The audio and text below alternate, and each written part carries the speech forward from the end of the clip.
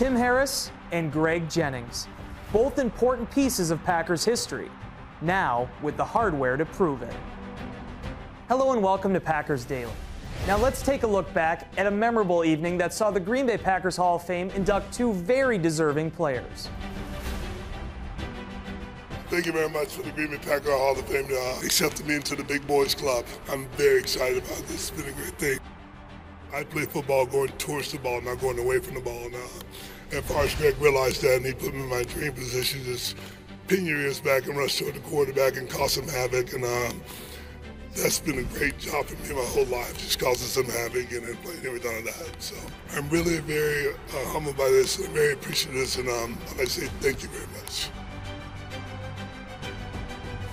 I never even considered this moment. It was never in my dreams. It was never a desire of mine. But it's here.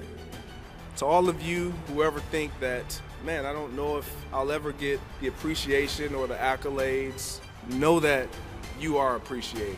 I appreciate each and every one of you. I don't think anywhere I could have ever gone, I would have been embraced, where I could have met the most beautiful people within the Packer organization, the Packer community. You guys have always been the reason why we take that field with so much joy, so much pride and enthusiasm. Thank you so much for this honor. Go Pack Go. God bless.